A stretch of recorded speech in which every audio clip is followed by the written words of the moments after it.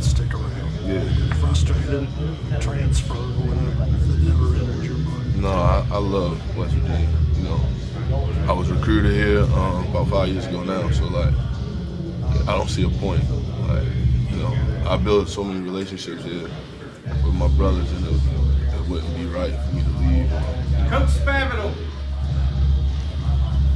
You're kind of able as a team to maybe sneak up on some people last year. I mean, going into the season, there weren't real high expectations for that team to pull off the 10 runs. How do you feel going into this year? Do you think people are maybe not taking as lightly as they do last year? Not as lightly, but we still got a lot to prove because we lost a lot of guys to the NFL, and we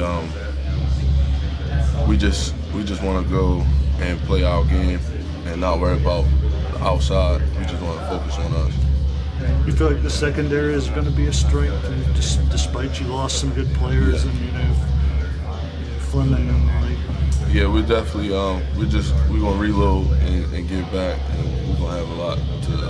We still have a lot to prove because nobody has, the credentials that everybody else has. So we got a lot.